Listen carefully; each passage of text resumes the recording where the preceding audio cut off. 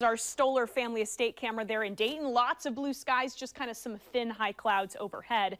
Current temperature 47 degrees out there.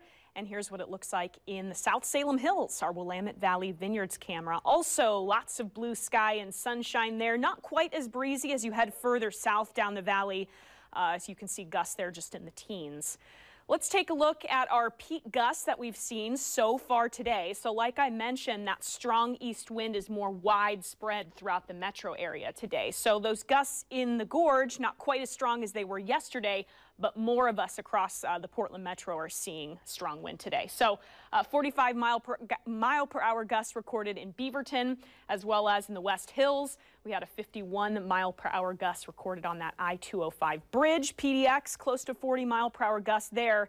And you can see west end of the gorge still seeing, of course, the biggest numbers, those gusts in the low 80s there for Crown Point and Rooster Rock. But these numbers last night were in the 90s, so not quite as blustery out there, but of course still pretty strong. You wouldn't want to have a picnic outside in the gorge right now.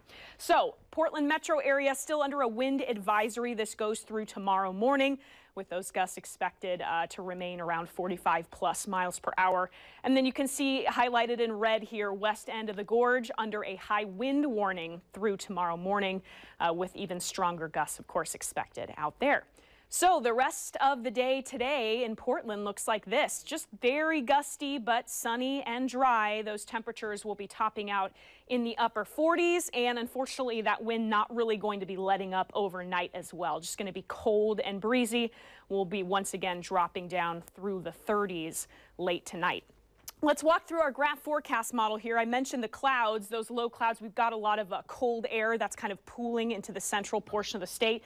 So that's kind of trapping the low clouds there in some areas. So if you're around Bend or Northeast Oregon, going to be partly cloudy today. Meanwhile, those of us west of the Cascades seeing mostly sunny conditions, just breezy. And that takes us through Friday morning, still very sunny for us through the Cascades and west of the Cascades.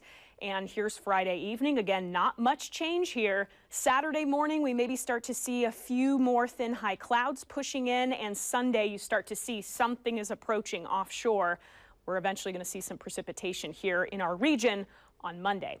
All right, let's walk through your 7-day forecast then here. So again, not much change here. Next couple of days, those high temperatures are going to be remaining in the upper 40s. Still going to see that gusty east wind.